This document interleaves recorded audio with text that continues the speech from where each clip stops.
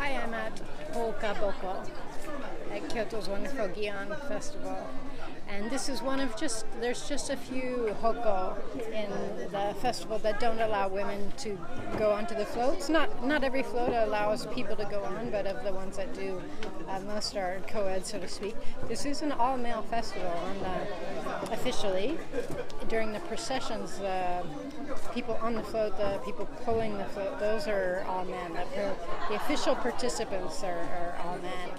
And that's changing slowly. So women are taking more and more support roles and more roles of responsibility.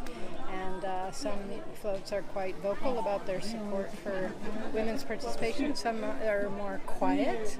They have women participate and maybe just don't talk about it. This is a kind of classic Kyoto-style approach. If you don't talk about it, then nobody else talks about it, and it doesn't become a problem.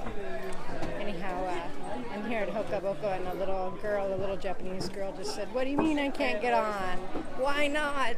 And I had to laugh because times have really changed. When I first started coming to this festival 25 years ago, nobody questioned if you couldn't get on. You just couldn't get on, and you sat and waited there patiently for your husband or your sons or whoever to